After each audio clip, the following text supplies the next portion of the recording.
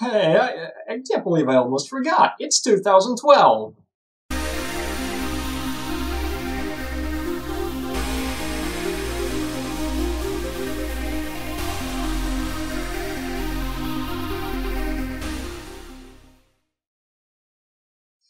Well, if you've been living under a rock for about 5 years or so, here's the claim. On December 21st, 2012, yes, in less than 2 months, we're all going to die. Or something. It depends on who you're talking to. It's supposed to be the end of the world, at least as we know it. Maybe it's going to be the death of all life on Earth. Maybe it's going to be the beginning of some new age of enlightenment, some spiritual new age crap. I don't know. Different people say different things, but the point is, the world, as we know it, is going to end on December 21st. Yeah, sure. Basically, it's your average doomsday prophecy, but it's one that all the wackos out there seem hell-bent on getting every sucker in the world to believe in.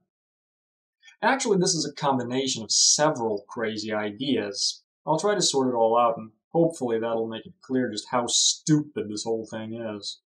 Let's start with a date. Why December 21st, 2012?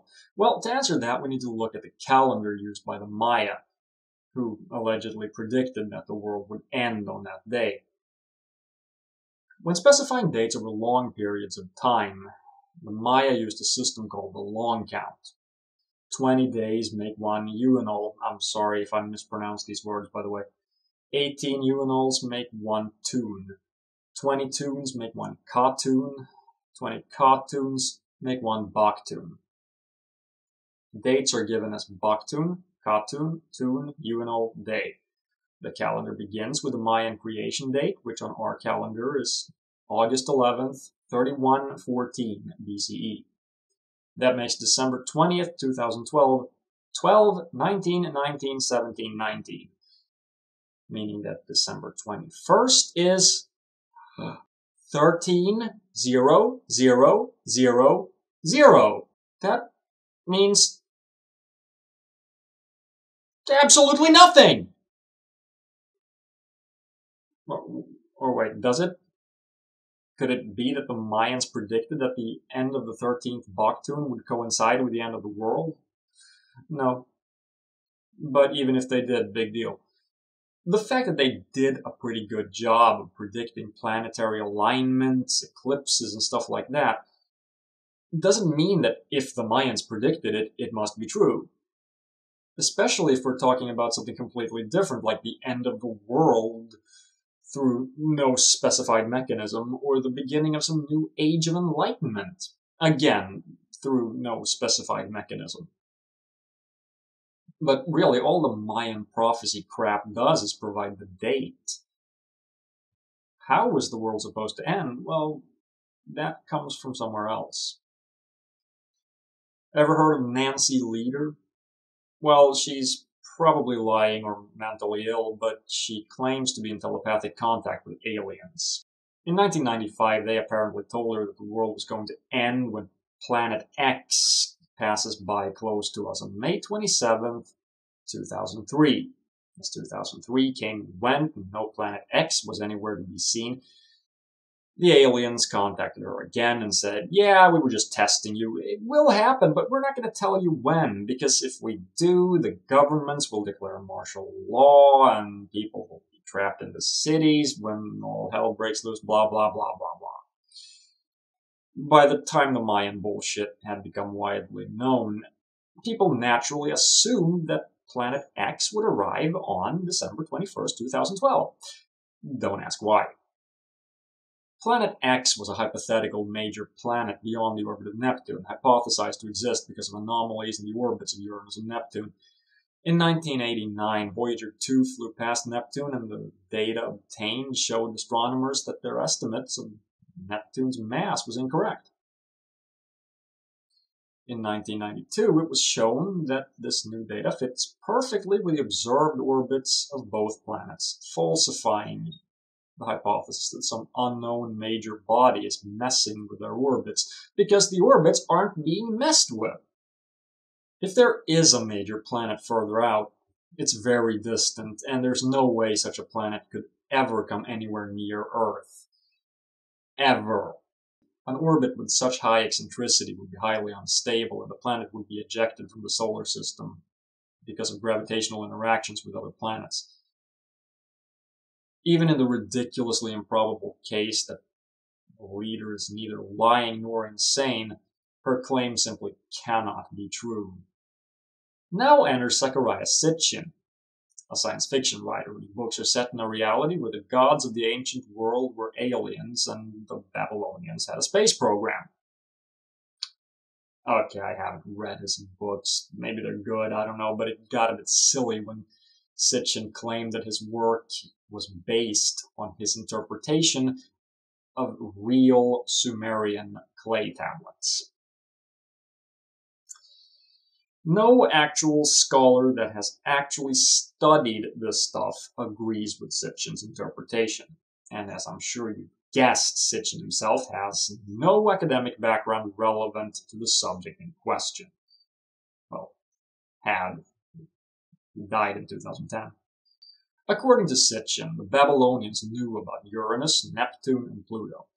This is absolutely absurd, as they can't be seen with the naked eye, and the telescope hadn't been invented at the time.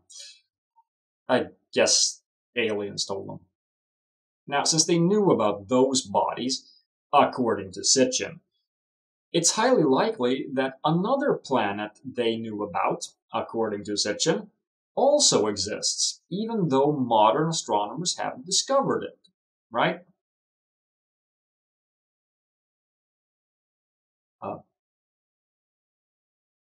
Yeah, it's kind of stupid.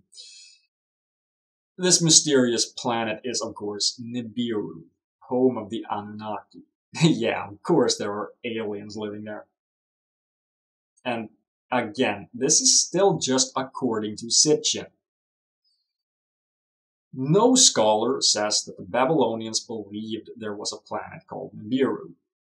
And the word Nibiru means crossing, and refers to the highest point a planet has in the sky, and any planet occupying that position. At least that's how I understood it. I may be wrong, but what's very clear is that it's an astronomical term, not a specific object. Sometimes Jupiter is Nibiru, sometimes Mercury is Nibiru, and so on. Apparently, Jupiter being Nibiru was significance to them. They called Jupiter Marduk after their highest god, the king of heaven. And, well, when Jupiter was Nibiru, the king of heaven was in his throne. Or something like that. Regardless, when Nancy Leader read Sitchin's books in the late 90s, she claimed that Nibiru, the fictional planet, not the position in the sky, was the same object as Planet X. And yes, it's supposed to have the same impossible orbit, so it could actually be the case. But Sitchin explicitly denied this and wrote in his next book that the next time Nibiru comes close to us will be in about 900 years. And now, before you go on saying that Sitchin might be wrong about that, remember that he actually knows everything about Nibiru. He's the one who made it up. So let's sum up. A crazy woman claims that aliens told her about the end of the world. She reads a couple of sci-fi novels that the author claims are based on ancient writings that, of course, he can't read. The crazy woman assumes that the probably intentionally dishonest author's story confirms that her delusions are true. Said author explicitly denies that this is the case. Morons think that the end of the 13th Baktun means the end of the world. Unlike the end of the 12th. I mean, can you imagine if people had believed that back then? I mean, that would have been stupid. Same morons hear about the crazy woman's claims, connect the two bullshit ideas, and use the aforementioned author's fictional work as evidence, even though it, too, is completely unrelated. Can this get any more stupid? Yes.